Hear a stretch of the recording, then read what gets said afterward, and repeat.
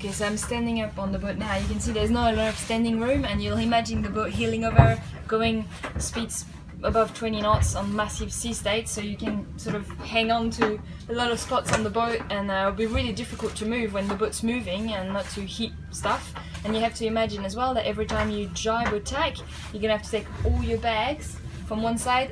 right across to the other side of the boat. So a jibe or a tack on a IMOCA 60 is between 20 minutes to half an hour to complete the whole maneuver.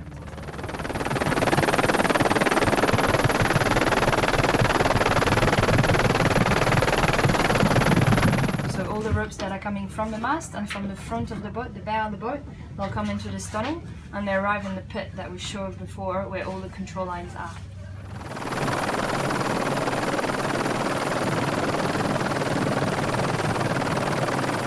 I'm now standing on the grounding pedestal, and that's where you get all your power to power the 4 winches that are there.